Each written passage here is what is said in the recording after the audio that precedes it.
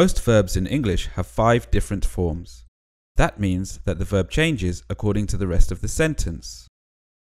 For example, a common verb like to eat can be eat, ate, eaten, eats, or eating, depending on the sentence.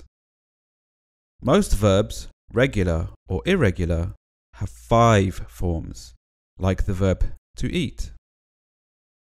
Of all the verbs in English, the verb to be has the most forms. While most have 5, to be actually has 8. Be, is, am, are, was, were, been, and being.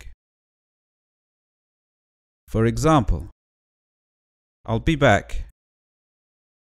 Maria is in New York. I am 23 years old. Where are we? I was in the cafeteria. Those were the days. I've been to Turkey. Stop being so annoying. To learn more about the forms is, am, and are, watch our video on the verb to be in the present simple. The rest of this video covers other forms of to be. So what about the other forms? Be is the infinitive form, used with or without to.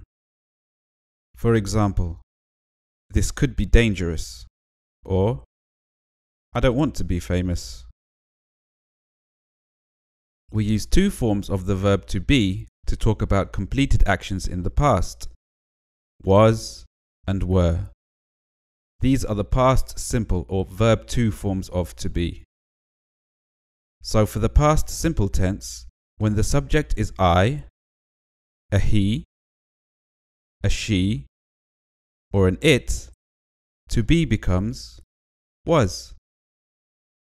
It was fantastic. If the subject is you, a we, or a they, then to be becomes were. They were at the mall. We use the form been with have or had in perfect tenses. For example, I've been to Turkey, or I hadn't been so happy in my whole life. Finally, being is the present participle form. For example, you're being a bit of a drama queen. Or, he was being polite when he was asking for a refund. So, to summarize, the verb to be has 8 different forms. Be is the infinitive, with or without to. We use is, am, or are for the present simple tense. Was or were are used for the past simple. Been is used in perfect tenses. And being is the present participle form. For more information about the infinitive form, past simple, perfect tenses, or the present participle, visit NextGenEnglish.com. Thanks for watching.